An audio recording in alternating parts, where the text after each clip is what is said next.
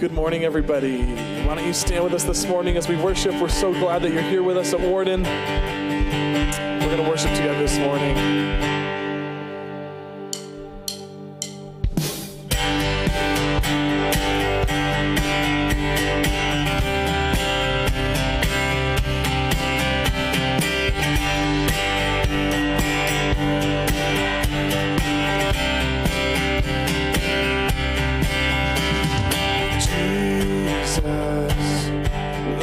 Kingdom come here, let your will be done here in us.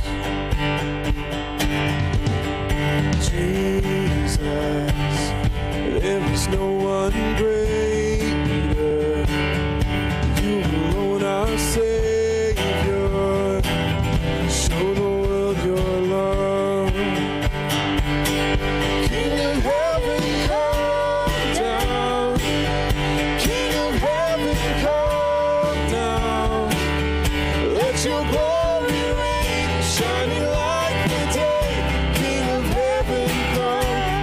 Your voice this morning. King of heaven, rise up. Who can stand against us? You are strong to save in your mighty name. King of heaven, come. Sing, we are children. We are children of your mercy, rescued for your glory. We cry, Jesus, set our hearts towards you, that every eye would see you. Come on, lifted high, King of heaven, come down. King of heaven, come down. Let your glory reign, shining like the day. King of heaven, come. King of heaven, rise up. Who can stand against us? You are strong to save in your mighty name. King of heaven, come. King of heaven, come. King of heaven, come. King of heaven, come. King of heaven, come.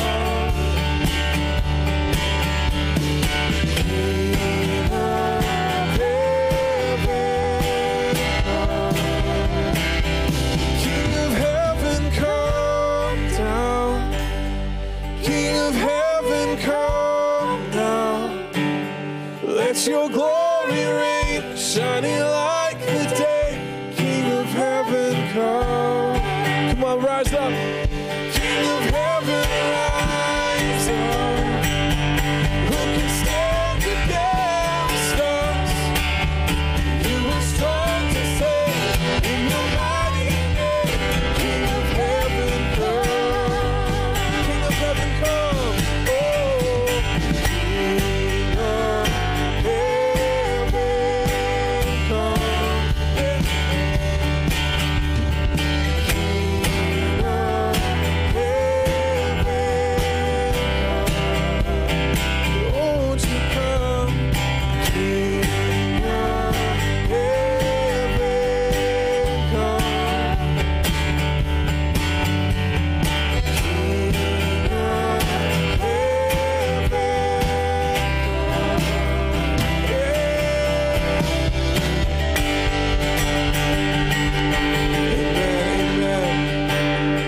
Amen. Well, again, good morning. Welcome. We're so glad you're worshiping with us this morning. If you're online, we welcome you as well. We're going to continue to worship. He is good. Amen.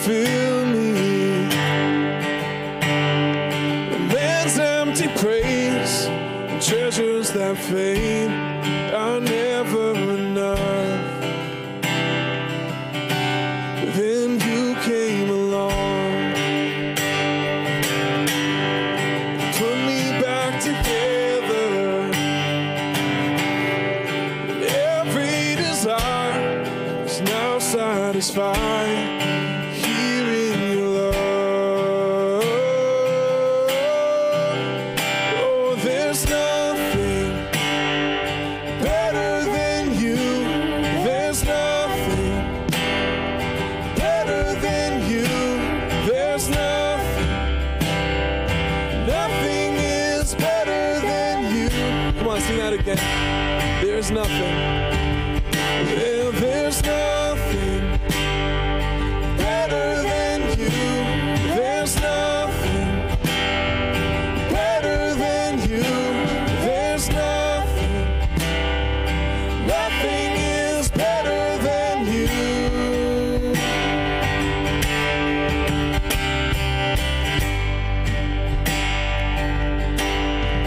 I'm not afraid to show you my weakness, my failures and flaws. My failures and flaws, Lord, you've seen them all, and you still call me friend. Cause the God of the mountains is the God of the valley. There's not a place your mercy and grace won't find me again. No, there's nothing better than you. There's nothing better than you. There's nothing. Nothing is better than you. There's nothing better than you in our lives. Oh, there's nothing better than you. There's nothing better than you. Oh, there's nothing. Nothing is better than you. Come on.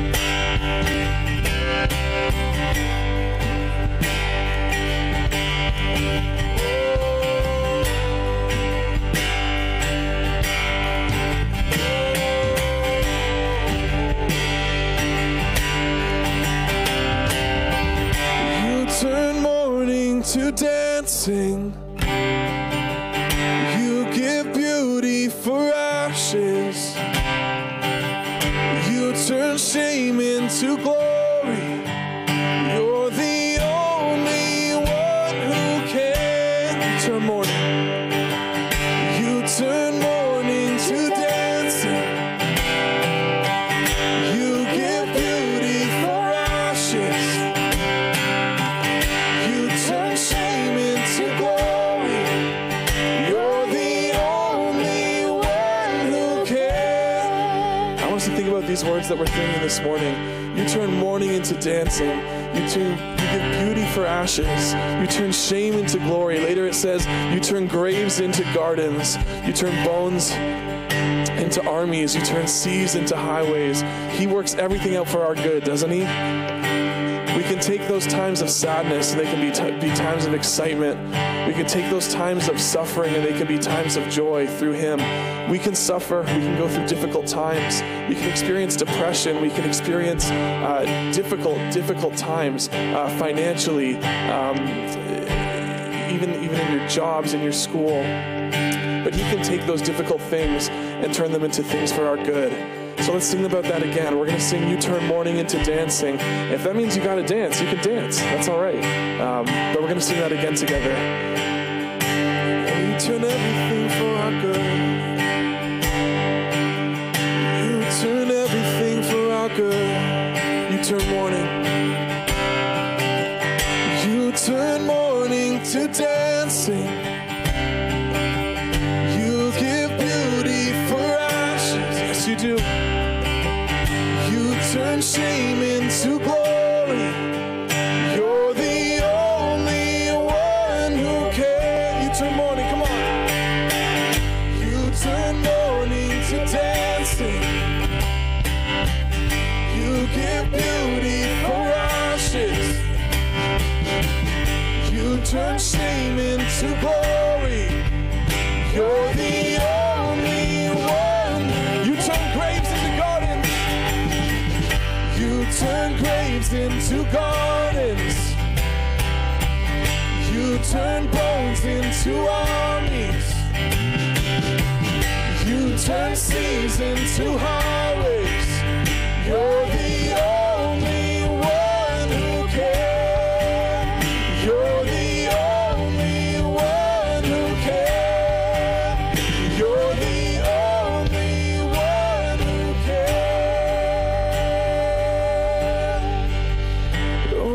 there's nothing better than you. There's nothing better than you. There's nothing. Nothing is better than you. Let's sing just our voices. Oh, there's nothing better than you. There's nothing better than you. There's nothing. Nothing is better than you. Amen, amen. There's nothing better than you, Lord. You are king over everything. You are ruler over our lives. You turn shame into glory. You turn seas into highways. You turn times of suffering into times of joy.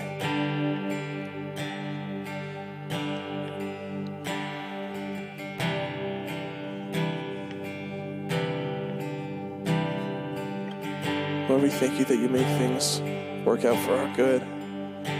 Lord, we submit to your will and the things that you have for us. Would we hear you? Would we feel in tune with your voice, with your Holy Spirit? We love you, Lord. Amen. Amen.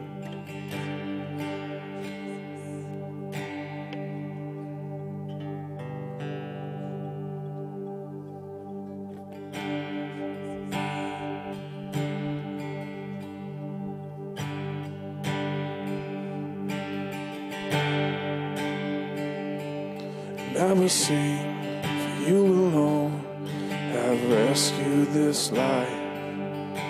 Jesus, you have set me free. You alone took away all sin and disgrace when you gave your life to ransom me. Let's sing that first verse again. I will sing. I will sing, for you alone have rescued this life. Jesus, you have set me free. And you alone took away all sin and disgrace when you gave your life to ransom me. I am forgiven at the foot of the cross. I am accepted by the power of your love. By every stain is washed away. I am forgiven. Here I stand, and here I stand in the light of your glory and grace. The heavens, love, and justice meet. Now I live for the one who has called me by name, who is risen and alive in me. I am forgiven at the foot of the cross. I am accepted by the power of your love. My every stain is washed away. I am forgiven. Sing that again. I am forgiven. And I am forgiven at the foot of the cross. I am accepted by the power of your love. My every stain is washed away. I am forgiven.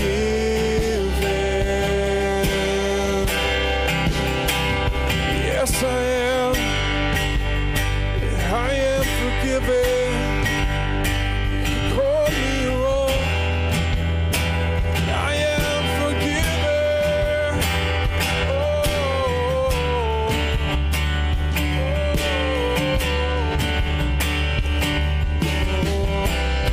Come on, sing it out. I'm embraced. And I'm embraced at the foot cross, by the love and mercies you have lavished on us. My every stain is washed away. I am forgiven. I'm embraced, and I'm embraced at the foot of the cross, by the love and mercies you lavished on us. My every stain is washed away. I am forgiven.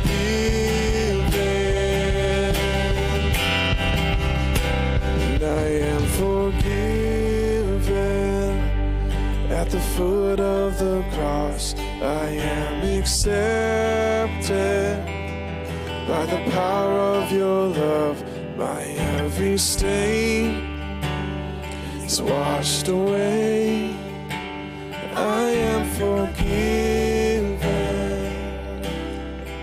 Let's just stand in his presence for a few moments. Sing your own song to him, or continue to sing this song. We worship you, Lord. We worship you, Lord. You are good. You are good. You make all things good. Oh, oh. I am forgiven. I am forgiven. I am embraced. Foot of the cross.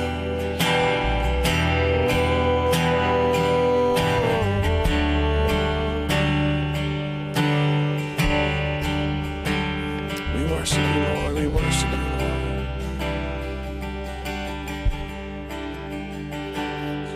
We worship you, Lord. You are good. You are good. Let's continue to sing of his goodness together.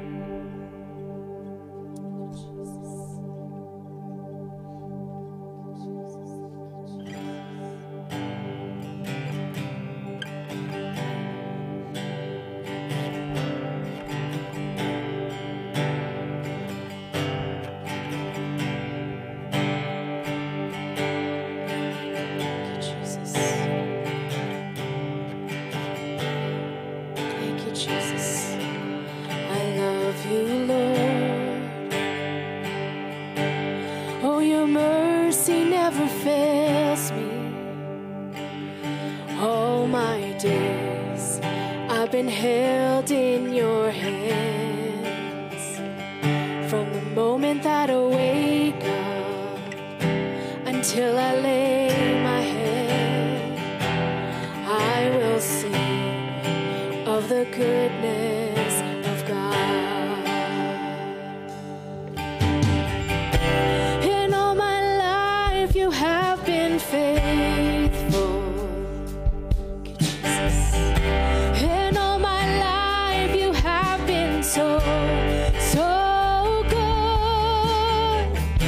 With every breath that I am able, oh, I will sing of the goodness of God. I love your voice. You have led me through the fire in darkest night. You are close like no other. I've known you as a father. I've known you as a friend. And I have lived in the goodness of God. All my life, and all my life you have been faithful. Yes, Lord. And all my life you have been so, so good. And every breath that I am able, oh,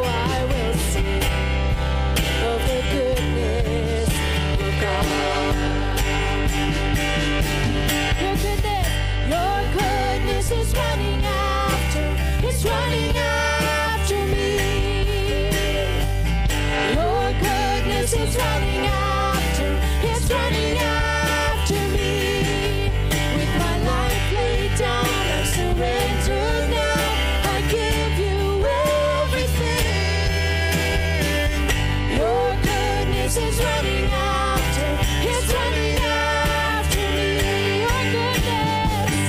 Your goodness is running after, it's running after me. Your goodness is running after, it's running after me. With my life laid down and surrendered now, I give you everything. Your goodness is running after, it's running after me.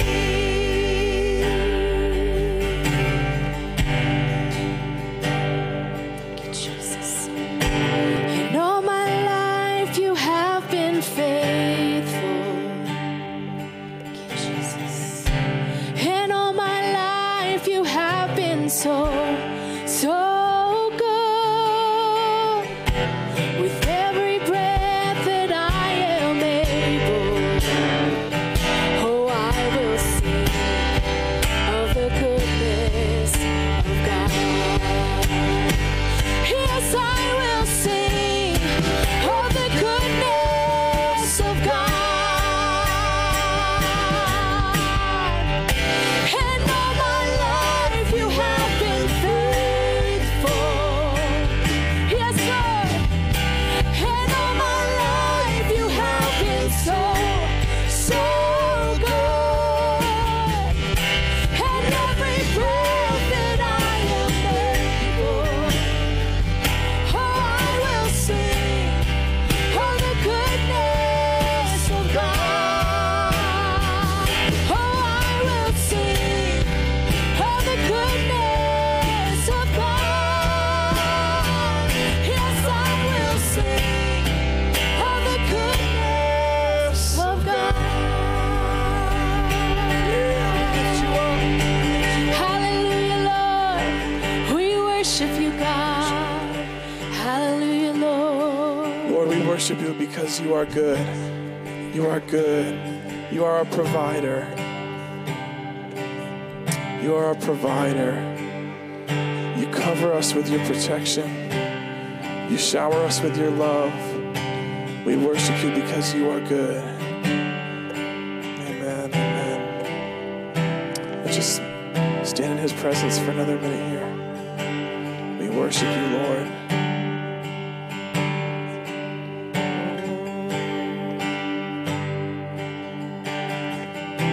'Cause all my life you have been faithful. And all my life you have been so good. With every breath that I am able, oh, I will sing of the goodness of God. Amen. Amen. Amen. Thank you for worshiping with us this morning. Lord, we lift you up. We pray that this rest of this service would be yours. In your name, amen. Amen. You can be seated for some announcements. Hi, my name is Connie, and I'm one of the pastors here at Warden, and I'd like to welcome you to our service. Whether you're joining us in person or online, we are so glad that you chose to worship with us today. If you're new to Warden and have never filled out a connection card, we invite you to do that today so that we can get to know you and help you get connected. There are a couple of ways to fill it out. You can text "I'm new" exactly as it appears on the screen, no spaces or punctuation, to 647-371-1007, or you can pick up a connection card from the guest services desk before you leave. We also want to thank you for your faithful giving. If you're in person, you can give on your way out by dropping your giving in the boxes provided. If you're giving online, go to wardenfulgospel.com/give or click the give button in the chat room right now. It's a safe and secure way to give. You can also mail in your regular giving or drop it off at the church during the week. Kids, you can now be dismissed for Children's Church. Have fun. Now, if you're interested in being water baptized, please let us know. You can contact myself or Pastor Orlando. And youth camp is the week of August 13th to the 18th, and you still have time to register. Just go to bethelpark.ca. Also, organizers are currently looking for volunteers, and if you're interested, you can find an application at bethelpark.ca. Just go to featured camps and click youth camp.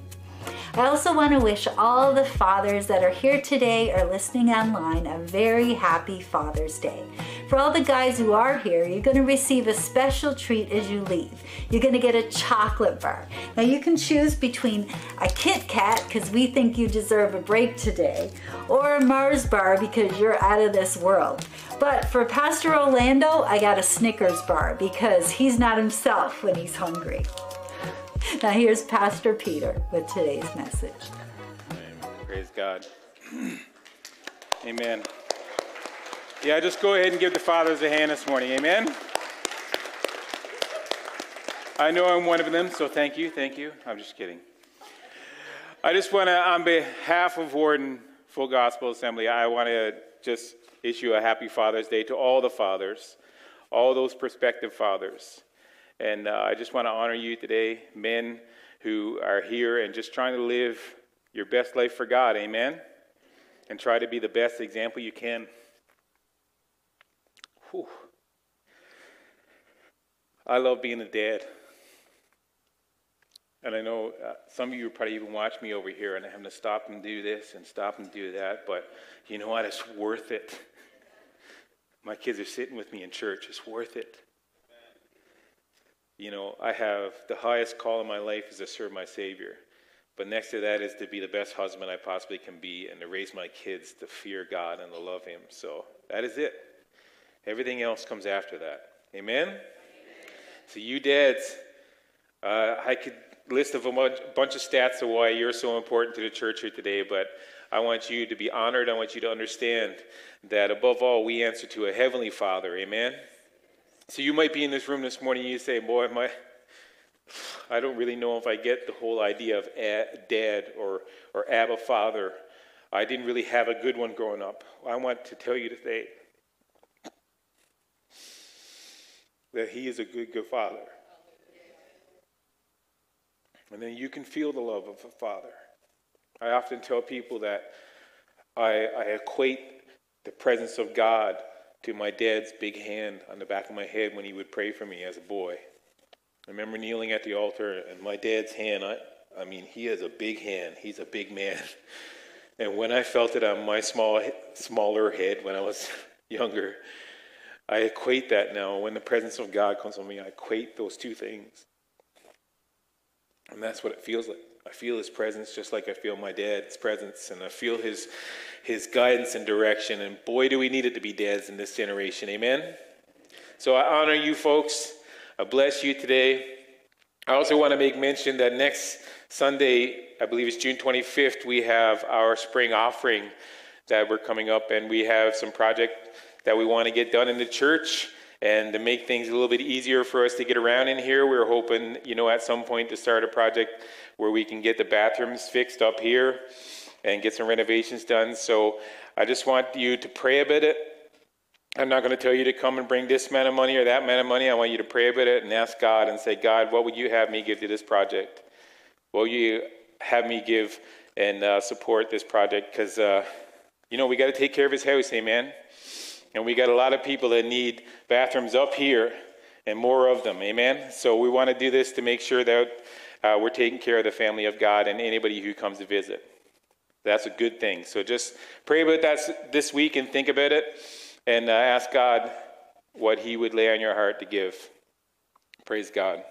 So we had a chance, actually, we came in Friday and I was actually coming in to check to see if this big camper was still in the driveway.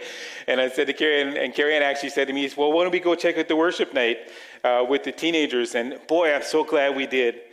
We ended up coming in, and I told Pastor Orlando, I was like, we were just going to stop in and everything, but they were excited to see us, and we were just sitting and worshiping, and the next thing you know, we sat through the whole service, and I got to hear this young man, Darnell, share his heart, and I wrote something down that he said, and I just want to share it with you real quick.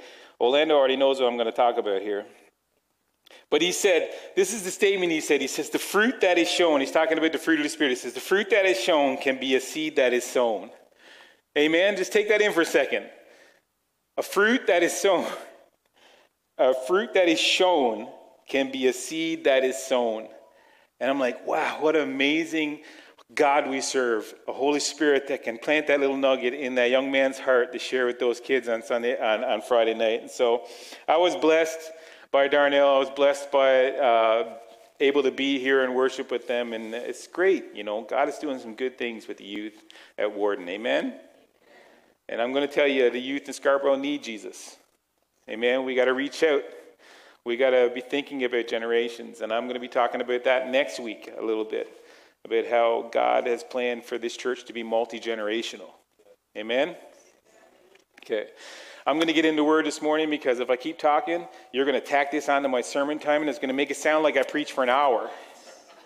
So I'm just saying that everything I just said, that wasn't part of my sermon. So don't go coming up to me later and saying I preached for 55 minutes.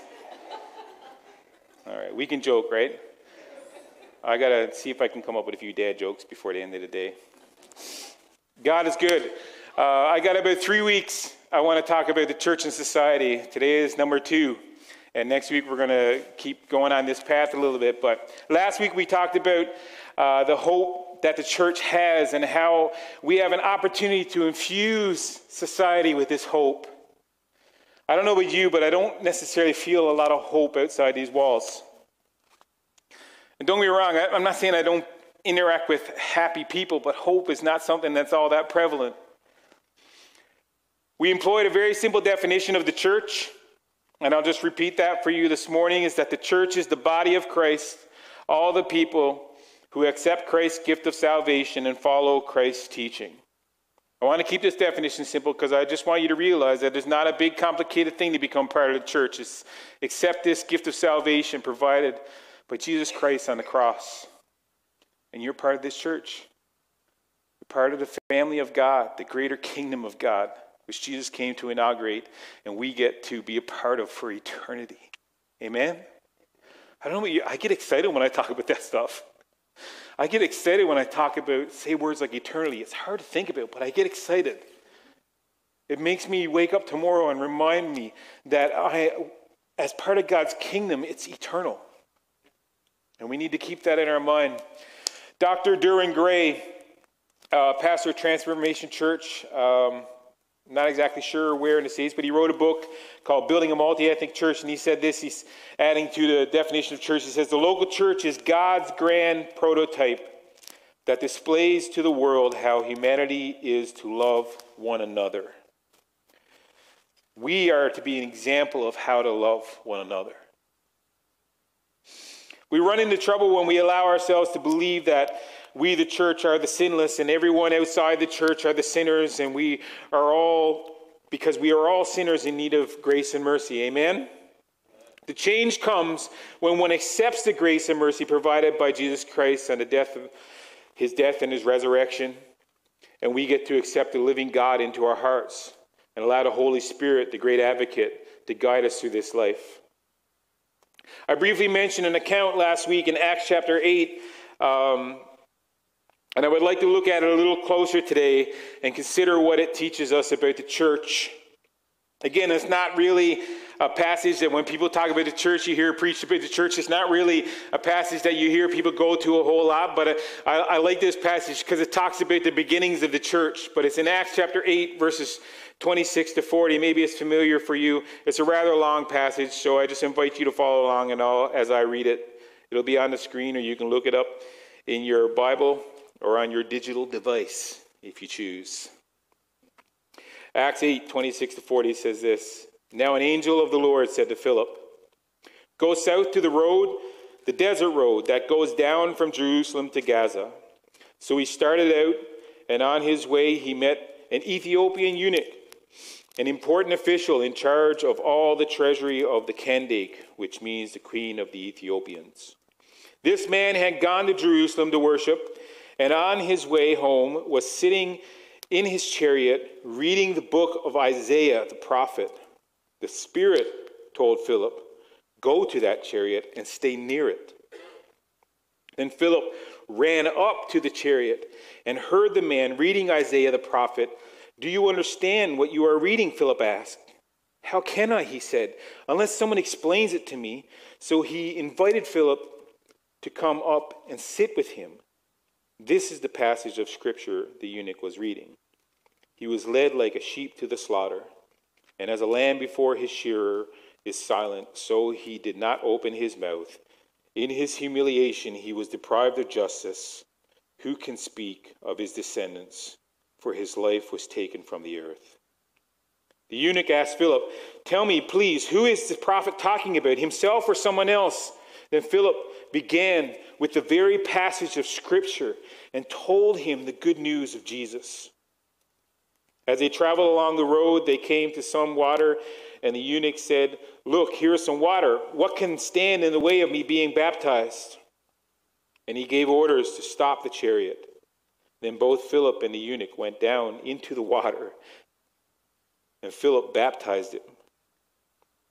When they came up out of the water, the Spirit of the Lord suddenly took Philip away, and the eunuch did not see him again, but went on his way rejoicing. Philip, however, appeared at Azotus and traveled about preaching the gospel in all the towns until he reached Caesarea. Father, we thank you for your word. Excuse me. Father, I'm just a vessel here today, Lord Jesus. And I feel this great call to present this word, Lord Jesus, to preach your word with power and the authority that only you can place on my life to do it. And so, Father, I just pray that by the power of the Holy Spirit, you be the primary communicator in this room, that you would speak these words, Lord, in spite of me, to our hearts today. Inspire us to be challenged. Inspire us to be moved, Lord Jesus, to be more like you, to be the true example of the church to the world. We give you all the praise. We give you all the glory. Holy Spirit, we surrender. In the name of Jesus, we pray. Amen. There's so much in this passage, but I just want to highlight a couple of defining characteristics, and that's what we're going to focus on in the next couple of weeks, defining characteristics of the church as displayed in this passage. And the first is simply this, is that the church is Spirit-led. Amen? We're a Pentecostal church. You should have said amen. You should have given me one right away there. Amen?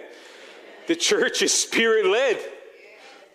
Amen. There we go. Philip is first mentioned in Acts chapter 6 as one of the 7 chosen to care for the Hellenistic Jewish widows. And by Hellenistic, it means Jewish people who have adopted the Greek language and culture.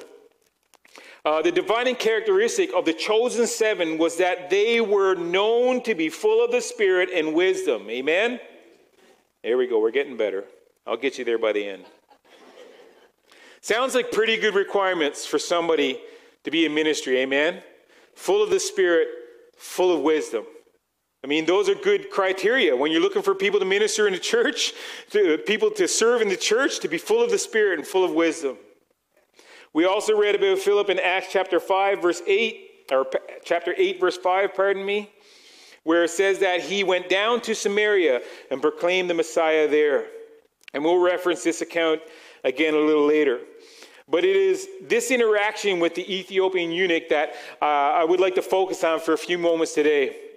So we have to understand that as a church, the body of Christ, we are the blind leading the blind if we do not involve the Spirit in our processes. I don't know that we can call ourselves a church if we do not acknowledge that the Spirit is indwelt within us. It is the defining characteristic of the church, is the indwelt Spirit. I love reading the passage in Luke when it says that he breathed on them and they received the Holy Spirit. I think it actually says that in John, but the Luke passage, it says that he opened their eyes so they could understand the Scripture. Do you feel the Holy Spirit's role? The advocate, the counselor, the guider, the one who leads us into all truth. We have to understand that we're nothing more than the blind leading the blind without the Spirit. In fact, I do not know, again, how the body we could call ourselves a church if we do not acknowledge the Spirit's role. The Spirit's presence is and must be the defining characteristic of the church. So what is the church without the power of the Spirit? It's a social club. That's it. Church without the power of the Holy Spirit is a social club.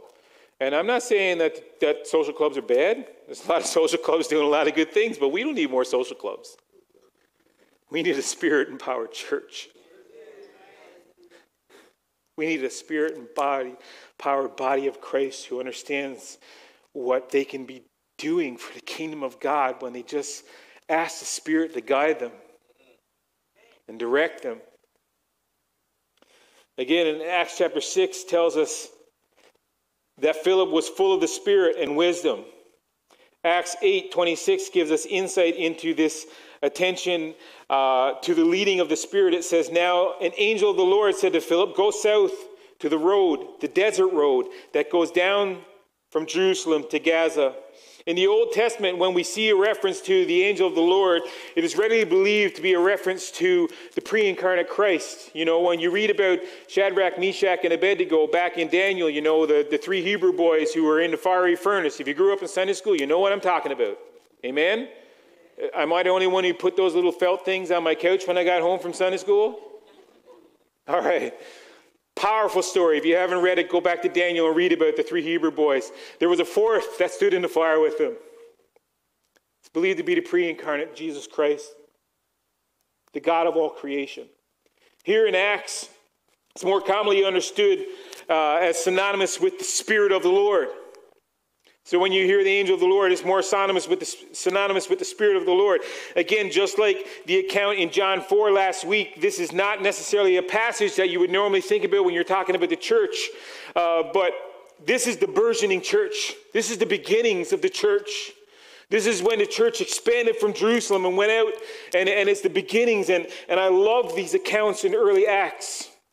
When I think about the account in Acts chapter 10, a little bit later, you know, where Peter was reaching out to Cornelius, and there's a whole lot of things that happened to get that to happen. But we're talking about a man who was described as fearing the Lord. He feared the Lord, but he hadn't been able to accept Jesus Christ, so somebody told him how to do it. It's the beginnings of the church. It's the beginnings of people getting an opportunity to invite the Holy Spirit into their hearts, to be indwelt, so that they can become children of the living God. The beginnings of the body of Christ's formation. And it is important to know that it was defined by the Spirit's presence, by the counselor, the advocate, as he's referred to in the latter chapters of John. It is also important to understand that Philip, the apostles, and many other disciples were led by the Spirit and the Great Commission outside of the Jewish confines to Samaria. Actually, if we read at the beginning of chapter 8, we see that Philip went to Samaria first. He followed the example of his Lord and Savior from John chapter 4 that I preached on last week, when Jesus Christ spoke to the Samaritan woman at the well. He followed that example, and the first place he went to was Samaria. He was obedient to the Spirit's leading to go to Gaza. And as a result of his obedience, he has this incredible encounter with this high-ranking Ethiopian official. It says that this Ethiopian man was an important official in charge of the Kandake, which is the queen of the Ethiopians. Now, there's a lot of commentary about where this part of Africa actually was. We understand that he's from northern Africa, and the NIV translates it as Ethiopia. Some people just make it more general about northern Africa. At any rate, he's from the northern part of Africa. He's a high-ranking official to the queen, actually in charge of all the treasury. This is not just some slouch of a man. He is a high-ranking official. It seems as though, again, this high-ranking Ethiopian official had likely been converted to Judaism at some point, and was on a sojourn to Jerusalem, and was likely maybe went there to actually get some scriptures. And this is how he ended up with the book of Isaiah in his hands, the scroll. And he was discovered reading by Philip. And this is where it gets cool. In verse 29, the Spirit told Philip, go to that chariot and stay near it. So this is where we need to empathize with Philip just a little bit. So Philip, a Jew, again, likely a Hellenistic Jew, part of the reason why he was chosen in chapter 6 to attend to the Grecian Jewish widows. He's instructed by the Spirit to go near the chariot of the high-ranking foreigner. He had no reason to believe this would be a safe move. And to be honest, though it is a specific instruction, the why he would do such a thing was not necessarily provided. But Philip just understood the mission. But isn't it true how sometimes when we sense God asking us to do something, we hesitate because we get so caught up in the why? I'm going to tell you right now that if I got caught up in the why, I would not be standing on this platform this morning. Because this all began with a stir in my heart. Began with a stir in my heart, to step out and become a lead pastor again. But then it became more evident that this stir was leading me to stay in this city and to speak the peace of Jesus and the truth of Jesus Christ's forgiveness in this city. And I didn't know all those things. I just felt this stir, and this stir led me to make a phone call to Pastor Jason Luscombe. And then the next door opened, then the next door opened, then the next door opened. We don't always get all the whys. Sometimes you get one door, and God says, twist the door knob, walk through it, and see what I got for you. And we're like, hold a minute. I'm used to using a GPS God. I like to see where the line gets red and where it gets yellow and how long it's going to be. And if you have children's dads, you know that they're sitting in the back seat. And my kids like to see the little screen. And if I don't have the screen up, it's like there's a panic in the back seat. How much time do we have? Where are we going? What's going on? I mean, they just don't want nothing to do without having that little screen saying, well, how do I know how long it's going to take? It's like about 5 or 6 minutes. But is it 5 or is it 6? They panic. They love that screen. They really do. We always want to know the reasons ahead of time. Or maybe it's just me, I don't know. But isn't it crazy that the why can oftentimes cloud the fact that the God of all creation has spoken? The important words in this passage is that the Spirit led. So sometimes the Spirit speaks to our heart. We spend, and I'm assuming that you spend time with Jesus and you spend time getting to know his voice. The assumption in the church is that you take the time every day to speak to your Savior, to get to know him better so that you're familiar with his voice, so that you understand the shepherd's voice and you understand that the shepherd knows the sheep's voice, right? There's an assumption that I'm making here that we're getting to know his voice, but when he speaks and you know his voice, why do we doubt it? Philip wasn't concerned about the why. It says in verse 30 that he ran up to the chariot. He ran up to the chariot. And now it doesn't really specify if the chariot was still moving or not. That would be funny, wouldn't it? You know, the chariot is clapping on and he's like, whoa, hey, can you stop for a second? I want to talk to you. No, he didn't. I don't know if he did any of that or not. All it says is that he told him to go up and stand near the chariot. So if the chariot was still moving, at some point, we understand that it had to have stopped because he gets in the chariot with the Ethiopian official. But all he said is to go up to the chariot and stand near it. If that's not a closed door that he's telling you to open and just walk through, I don't know what it is. But I believe that Philip knew the voice of the Spirit of God. He knew the leading of the Spirit. I don't imagine this conversation happened while Philip was in a slow jog next to the chariot, but either way, the Spirit spoke, he moved. The power and direction of the Holy Spirit needs to be at the defining characteristic of the church. As the account goes, the why became clear after he was obedient. After he was obedient. He heard the man reading a prophecy about the Messiah from the book of Isaiah.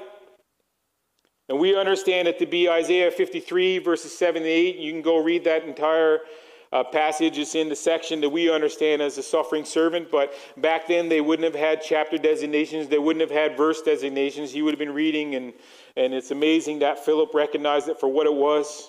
Shows his knowledge of the word. It notes that Philip uses the messianic prophecy to share the gospel of Jesus Christ with him. That's a pretty good why when you get up there. Right? You take the chance, you run up, you stand near the chariot, and all of a sudden you hear him reading a messianic prophecy from the prophet of Isaiah. It's like, whoo! As an evangelist, which Philip was oftentimes referred to, Philip the evangelist, he must have been excited. He must have been jumping in his heart when he heard that.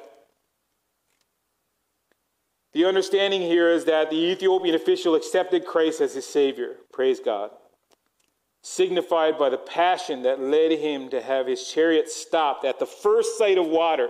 I don't know what kind of water he saw. I don't know if it was just a hole in the ground or what, but he saw water. Why can't I be baptized here? Isn't that cool? I mean, we're asking people, you know, if you're here, you've never been baptized in water, man, we want to celebrate with you. Baptism in water is a public declaration of your faith. It is a time for the church to come around you and celebrate with you and just have an amazing time where you can publicly declare that you're giving your life to Jesus Christ, and that when you go down in that water, you acknowledge that your old self stays down there, and when you come up, you're new in Christ. That the Spirit is indwelled in you and you are a part of the church. Amen? So if you're thinking about it, please consider it. One of the coolest things as a pastor I get to do is baptize people. Dedicate babies is kind of fun too.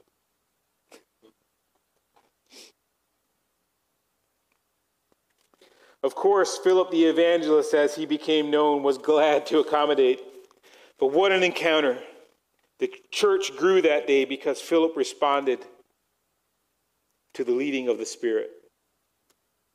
Philip also put on display for us another defining characteristic of the church, and that is that the church is meant to be multi-ethnic. God had planned for a multicultural church. God had planned for a church with all nations, all people, all colors, all looks, from wherever in the world. He had planned for the gospel to be expanded to whoever. Acts chapter 1, verse 8. Listen to these verses and get them into your spirit this morning. It says, "But you will receive power when the Holy Spirit comes on you. And this is what it was for. And you will be my witnesses in Jerusalem and in Judea and Samaria," as is recorded that Philip went to, "and to the ends of the earth." This is the command that Philip was obeying. This is what he was doing. He was understanding the power. He was listening to the power of the Spirit leading him here. The beginning of Acts 8, we are told that Philip followed the example of Jesus Christ and he went to Samaria. He displays that the power that came on the day of Pentecost was provided for the church to advance the gospel to the ends of the earth. He didn't care what anybody looked like. He didn't care where they were from. If there was an opportunity to listen to the Spirit and to present the gospel of Jesus Christ to bring hope to somebody else, he did it. Matthew 28, 19 to 20. We're all familiar with this one, but we need to understand it and get it into our system. It says, "Therefore go and make disciples of all nations, baptizing them in the name of the Father, Son, and the Holy Spirit, and teaching them to obey everything," without the why. I'll add that in there. That's my emphasis. "Obey everything I have commanded you, and surely I will be with you always to the very end of the age." Hallelujah. Ephesians 2, 14 to 16 says this, "For he himself is our peace, who has made the two groups one, and has destroyed the barrier." There's too many barriers. I think the church is meant to kick down barriers. And when we understand that Jesus Christ destroyed the barrier, the dividing wall of hostility, by setting aside in his flesh the law with its commands and regulations, his purpose was to create in himself one new humanity. What an amazing phrase that is. My friend Luciano Lombardi wrote a book called New Humanity. I encourage you to read it. It's on the book of Ephesians. And it gets into this concept of what it means to be part of the church. It says he made this new humanity out of the two, thus making peace, and in one body to reconcile both of them to God through the cross, by which he put to death their hostility. And the hostility, of course, he's talking about is between the Jews and the Gentiles. And the Gentiles is basically everybody in the world who's not a Jew. So it is more than just two. It's the world. It's all nations, right? Galatians 3, verse 26 to 29 says, "So in Christ Jesus you are all children of God through faith. For all of you who were baptized into Christ have clothed yourself with Christ." It says, "There is neither Jew nor Gentile, neither slave nor free, nor is there male or female, for you are all one in Christ Jesus. If you belong to Christ, then you are Abraham's seed and the heirs according to the promise. The gospel is for everyone, regardless of race, regardless of nation, regardless of gender, regardless of background. And when we start being the gatekeepers instead of the welcomers, we get ourselves in trouble. When we become gatekeepers, we turn the church into a social club. Spirit of God don't tell us to lock gates. The Spirit of God doesn't tell us to shut doors to people that we maybe don't get along with. The Spirit of God doesn't tell us when your angry neighbor next door has a full 2 feet of snow in their driveway. The Spirit of God doesn't tell you, look at him, he's going to have to do that tonight. He's going to be out till midnight. You know what the Spirit of God will tell you? He'll tell you to go get your shovel. And you know what? If you do it, you know what leadership is? It's influence. Your neighbor across the street might come give you a hand. And then all of a sudden you got a group of people who are seeing the love of Jesus Christ in action. That's the church. That's hope. That's joy. That's what we're meant to bring. We don't make barriers. We knock them down. Amen? We are not that far removed from the isolation of a global pandemic. And I know some of you are thinking, just hearing that is exhausting, right? It has wreaked havoc on our society, not only socially and economically, it has also taken a great toll on our mental well-being. To the point where even after the mandate, people still, in some cases, remained in isolation. And wherever the camera is this morning, I'm going to look at you. If you're home and you're listening to the live stream this morning, obviously, if you're not well and you can't be out, that's fine. I hope that you're feeling the presence of God and you're feeling the church here this morning and you feel the Spirit's witness to what's going on here this morning. But if you're at home and you just got comfortable watching church online, I'm telling you, come on back. Come on back. You cannot survive as a church without fellowship. You can't. We are not meant to be solitary. People say, well, I can talk to Jesus. I have my Bible. God did not mean for this relationship to be solitary. He meant for us to build each other up in the most holy faith and to pray in the Holy Spirit and sometimes to snatch others from the fire. Come on, church.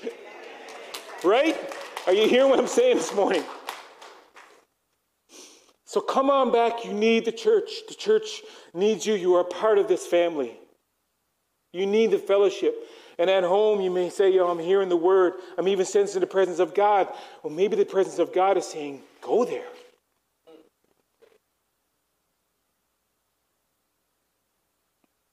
That was for free. Wasn't necessarily in my notes.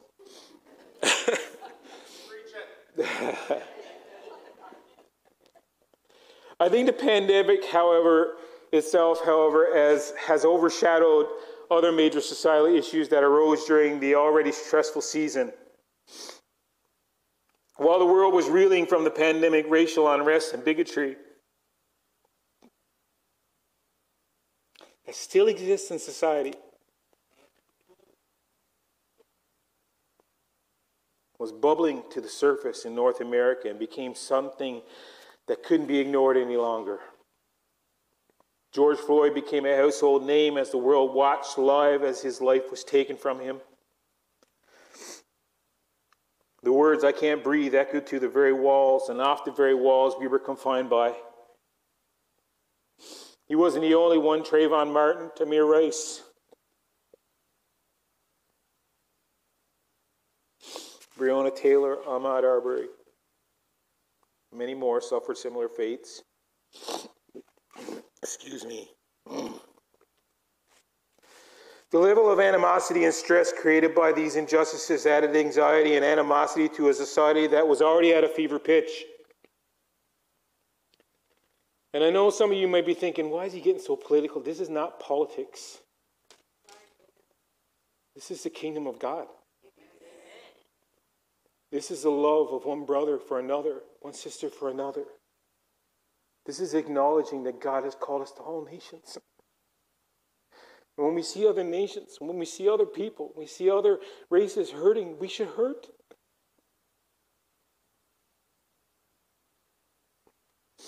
How can we say that the church is the hope of the world if we do not acknowledge and condemn such incredible injustices. This is why when we understand the word advocate, and it's crazy, I wasn't going to mention this morning, and forgive me again for time-wise, but I'm going to go here this morning because when we mention the word advocate, it's come up so many times in the last few days. I'm reading a book, and I hear this word advocate, and they're explaining what it's about. I listened to a podcast this morning, and it's talking about advocate. I get up this morning, and where does it take me in my devotional time? John chapter 14. Talking about how he's going to send an advocate. You know what an advocate is? He's not someone who goes. The Holy Spirit, Jesus doesn't go and sit at the right hand of the Father and say, Lord, please forgive them again. Lord, yeah, they messed up. That Peter keeping up that. Every day is like a circus. Like he messed up again. I know he said something he shouldn't have said. You know, he wasn't the best dad he could be. You know, he's gone through this. He didn't treat his neighbor. And I think he might have even made a weird gesture to somebody when he's driving on the highway. No confessions. Jesus is not at the right hand of the Father saying, can you forgive them one more time? He's at the right hand of the Father saying, Lord Jesus, you brought justice when you died on the cross. You have paid for his sins already. Do you hear what I'm saying? It is a confident life in the church. It is not a whimpering around, Jesus, I messed up again. I'm sorry. No, it's waking up and understanding that his justice has covered you. His goodness, his mercy, his forgiveness, his blood has covered you. It is only the enemy that makes you want to beat that over your head every day and to make you feel like garbage. God is not giving you the spirit of fear, but of power, love, and a sound mind. He has freed you from such lies. Jesus is not begging for your forgiveness. That's not what it means when he's interceding. He's speaking of the justice that was provided for you, the mercy, the grace that was providing for you on the cross. He's speaking it in the throne room. And he's speaking it into your life right now.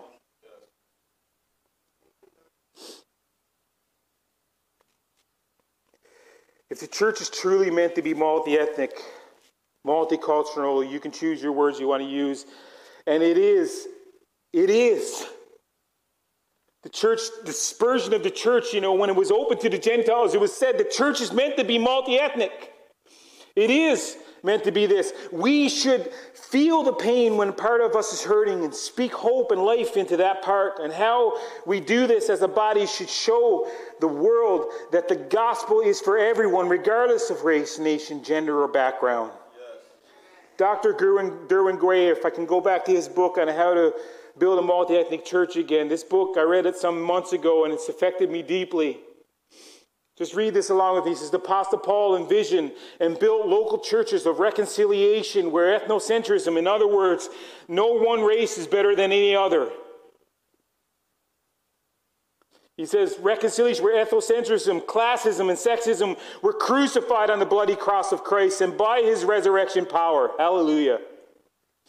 There is neither Jew nor Greek. There's no ethnocentrism. There is neither slave nor free. There's no classism. There is no male or female. There is not male in charge of female, female in charge of male. There is no limitations into what God can do through you, whether you're female or male. I want my daughter to grow up and understand that she can be a proclaimer of Jesus Christ. I don't know if I'm wishing for her to be a pastor or not. Whew. Boy, that sunk in for a minute. I got to take a knee. Oh. I'm just saying, I want her to hear the voice of God and know that when God speaks to her, if she says yes, that God will open the next door for her and she's confident enough to walk through it. In the name of Jesus, understanding that she can have the leadership to do that. And he closes and says, for you are all one in Christ Jesus. We cannot say that a defining characteristic of the church is multi-ethnic if we sit back and say nothing and do nothing to combat the injustice and inequality that still exists in society.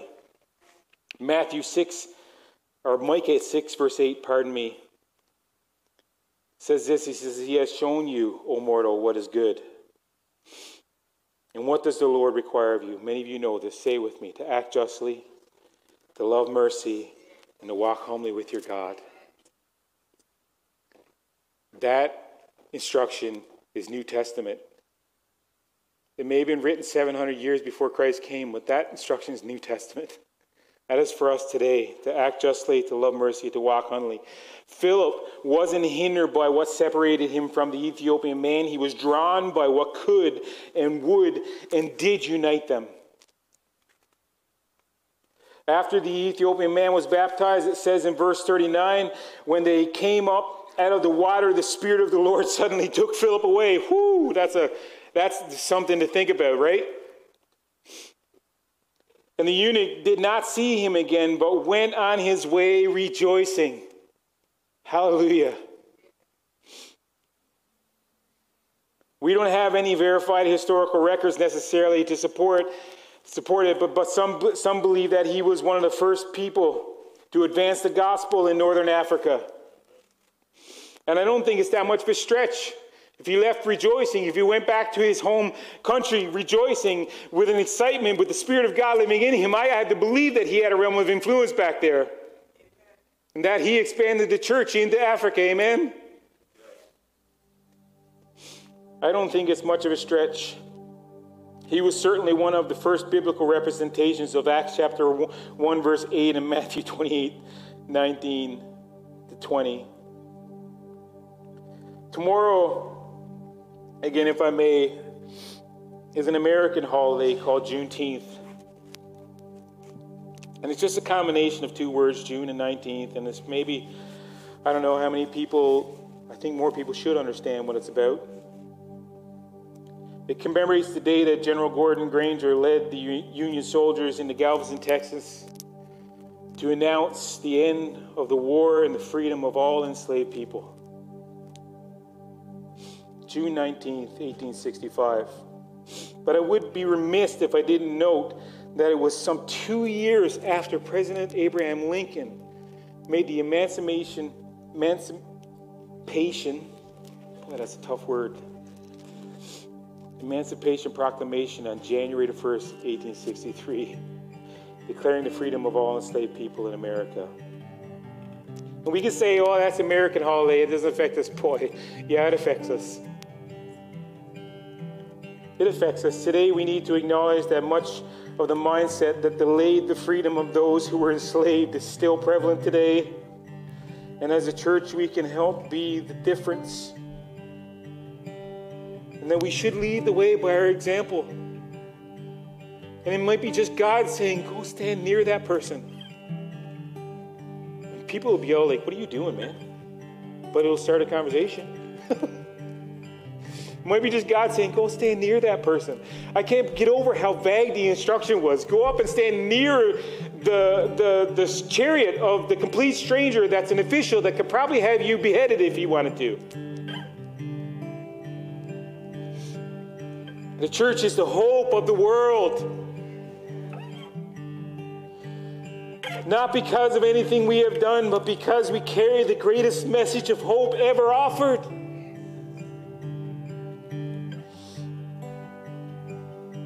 Galatians 3, 28, 29, again, there is neither Jew nor Gentile, neither slave nor free, nor is there male or female, for you are all one in Jesus Christ. If you belong to Christ, then you are Abraham's seed and heirs according to the promise. Welcome to the kingdom of heaven. The church needs to be defined by the Holy Spirit's power and wisdom. There's no way around it. I pray that we would all be as obedient as Philip. He was filled with the Spirit, and it affected how he lived in society.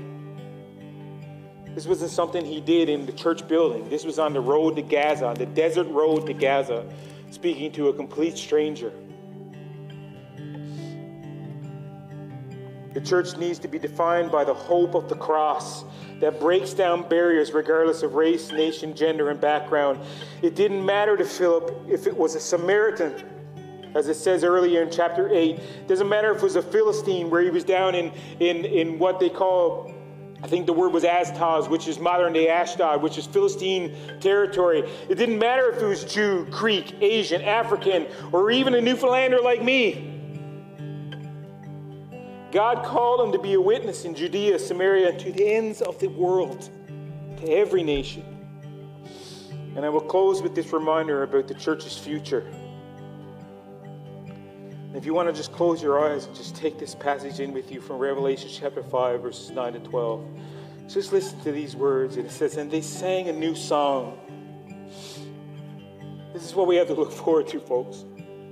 And they sang a new song saying, you are worthy to take the scroll and to open its seals because you were slain. And with your blood you purchased for God persons from every tribe and language and people and nation. You wonder what heaven's going to look like? That's the description. You have made them to be a kingdom and priests to serve our God, and they will reign on earth. Then I looked and I heard a voice.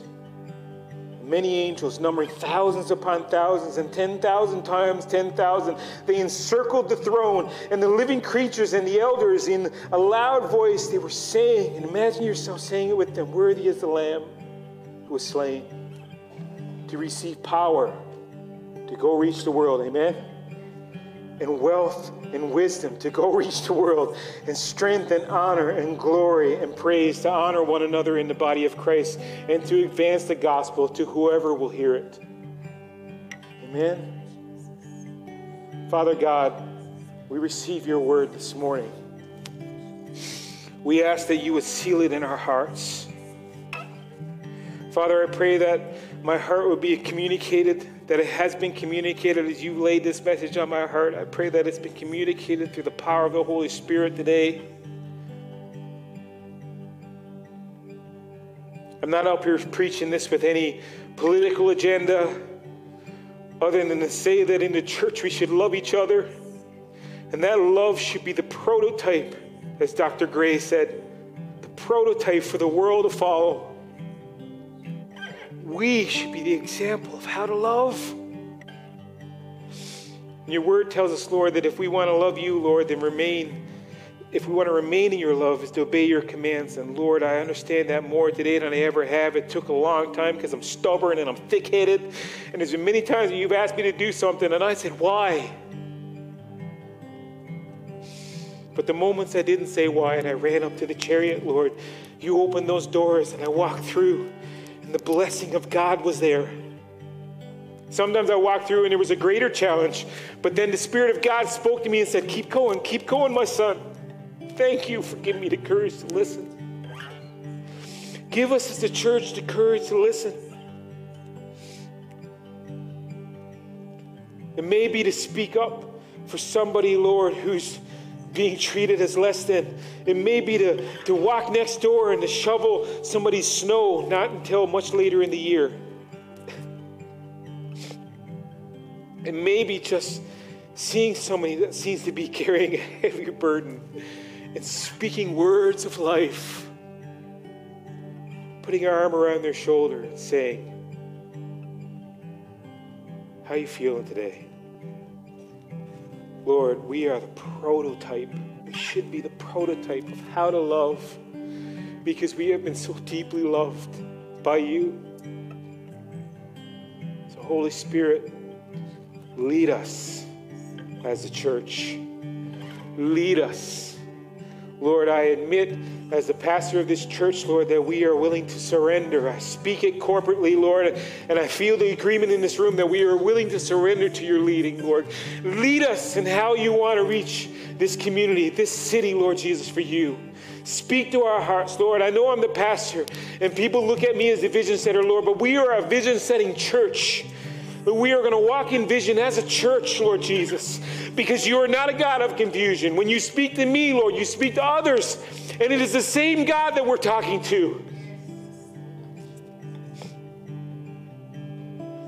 Open our hearts, open our minds to a grander vision of what you see as a church, one that reaches the far ends of the world. Lord, we do not set the parameters of our reach as the body of Christ, Lord. You set them. So, Lord, let us reach as far as you allow us to reach. It could be next door and it could be on the other side of the world. But we will be obedient. And we will act in the name of Jesus. Father, we love you. We thank you for the advocate who speaks to us daily and who advocates for us at the right hand of the Father. We thank you, Jesus. We love you. In Jesus' name we pray. Amen. Let's just worship the Lord for a few moments today before we leave. Thank you. I don't know how long it was. I'll get there. I'll figure out the timing. I know you're like, don't worry about it, Pastor. I know, but I don't want to take advantage of your time. But let's just take a moment and just sing and worship God and just say, Holy Spirit, speak this. Continue to speak this into my heart. Amen? Let's ask God, ask Him yourself to seal this in your heart. And when we leave here today, leave commissioned in the name of Jesus. Amen. God bless you this morning.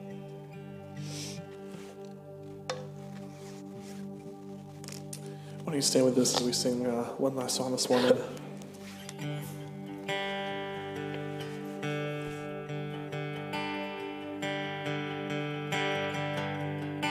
Your love is devoted, like a ring of solid gold, like a vow that is tested, like a covenant of old. Your love is enduring through the winter rain and beyond the horizon, with mercy for today. Faithful you have been, faithful you will be, and you pledge yourself to me, and it's why I sing your praise. Will ever be on my lips, ever be on my lips. Your praise will ever be on my lips, ever be on my lips. Your praise will ever be on my lips, ever be on my lips. Your praise will ever be on my lips, ever be on my lips.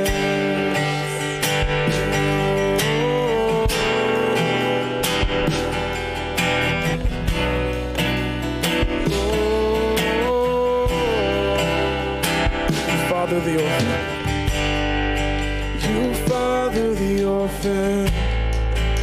Your kindness makes us whole. You shoulder our weakness, and the strength becomes our own. And you're making me like you, holding me in white, bringing beauty from ashes. And you'll have your bride, free of all her guilt, rid of all her shame, known by her true name. And it's why I sing your praise. Will ever be on my lips, ever be on my lips. Your praise will ever be on my lips, ever be on my lips. Your praise will ever be on my lips, ever be on my lips. Your praise will ever be on my lips, ever be on my lips. You will be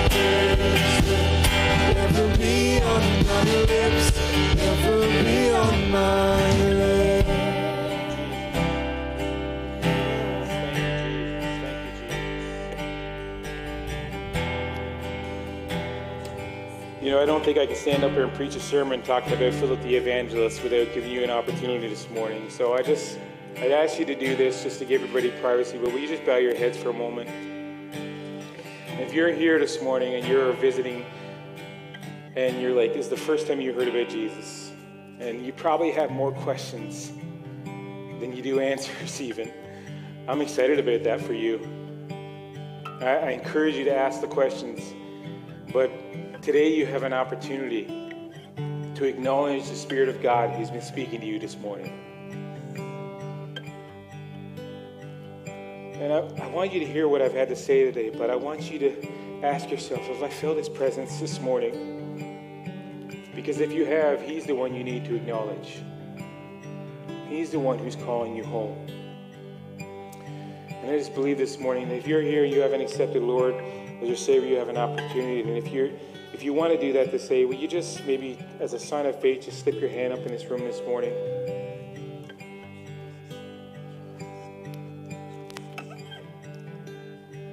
It's okay. All right. All right, thank you, Jesus. Father, Lord, we're going to leave here today, Lord Jesus, excited about being part of the church. Excited about the fact that we carry a message of hope. And Lord, we just pray that you would continue to lead us by your Spirit, and that we would be willing listeners, that we would go with the power of Christ into our neighborhoods, into our workplaces, and represent you, show them the love of God. So Father, go with us now. Bless every dad in this place, every dad that couldn't be here, every grandpa, every prospective dad. Bless every child, Lord, that we try to be the best example we can be to. But we love you today. We honor you. Bless you in the name of Jesus, we pray. Go with us now. Amen. God bless you this morning.